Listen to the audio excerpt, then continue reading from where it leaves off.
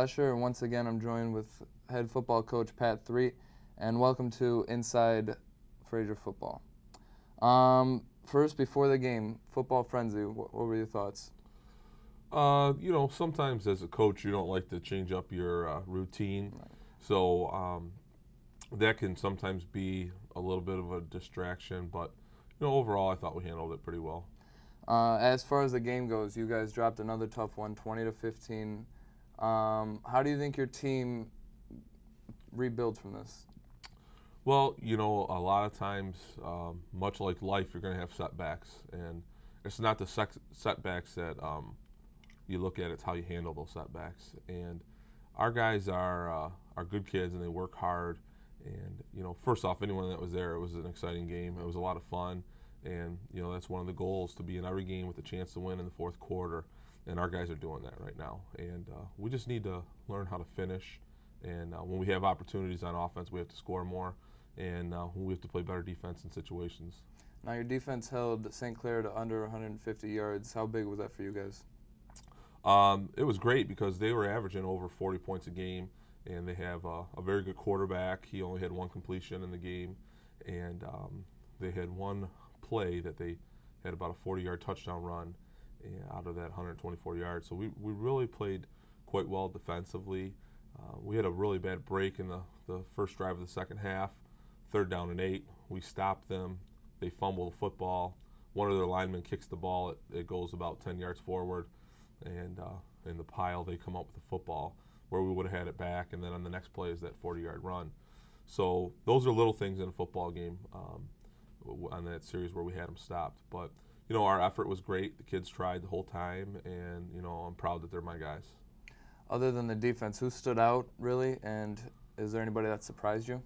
Well, we were without Josh Resney, who starts at quarterback for us, and free safety, and junior Matt Mainhart had an opportunity to step up and play free safety, and he played outstanding. He had 2 interceptions and about 4 or 5 tackles, and when you get those opportunities, you got to make the most of them. And I was really happy for Matt. He had come out a little bit late, so he had to wait a few weeks before we'd give him a chance to play. We're always going to be fair with our guys.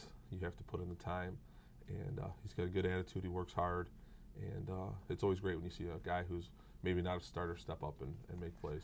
Let's talk about injuries. Can you tell us about John Mueller and Austin Olivon? John kind of hurt his hip on one of his kicks, and he was out. And then Austin had an ankle sprain. So we'll see where those guys are at when we start this week. And what can you tell us about the status of Josh Resney? He's kind of day-to-day right now. Day-to-day. I don't think he'll play this week against Centerline. He's still limping around quite a bit. So, it's opportunities for other people to step up, and hopefully they can do that. Did the game plan change at all, knowing that Resney was out? Maybe a little bit. A little bit. We feel like Josh does a really nice job with the option, and he's got a lot of quickness, and that kind of is one of his strengths. So, yeah, you do have to kind of look at things, but we have plenty of opportunities, and we just kind of fell short on those. We can't turn the ball over. We turned the ball over 4 times, and you're not going to win many football games like that. At the end of the game, it was kind of a scramble. It was a crazy final 2 minutes. Do you guys work on those kind of drives at practice? Truthfully, not necessarily. Not necessarily. I mean, we kind of just have a plan. You have to know how many timeouts you have. We knew we had 2 timeouts. You just have to get out of bounds. We talk about those things. You get a first down, the clock stops.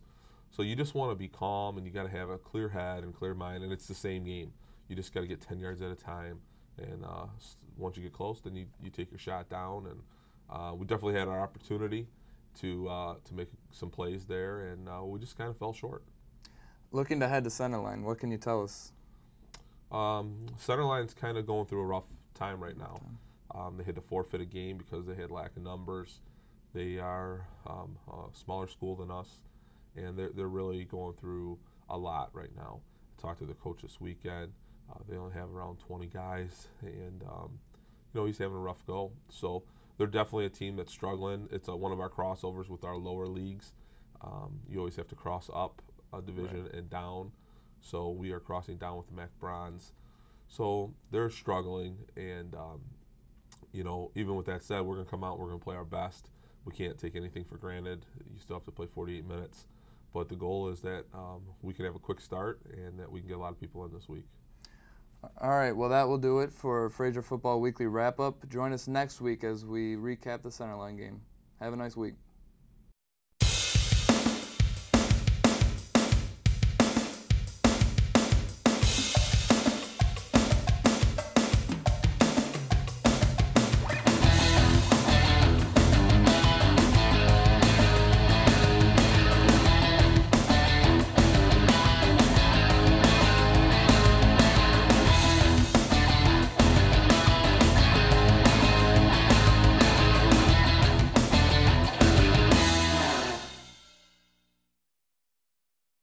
Are you getting ready for homecoming?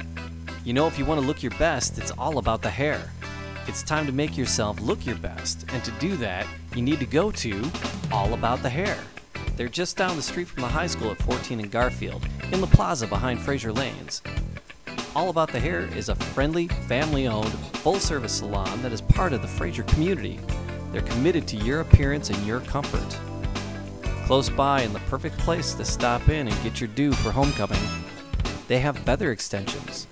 Mention you saw them on the flash online and get a special discount. Haircuts for both men and women, color, highlights, perms, styles, conditioners, nails, waxing, massage, body treatments, makeup. They do it all. Stop in and see their work. Open 6 days a week and Sundays by appointment. Walk-ins are welcome. Come see Sean and her crew at All About the Hair, online allaboutthehair.com.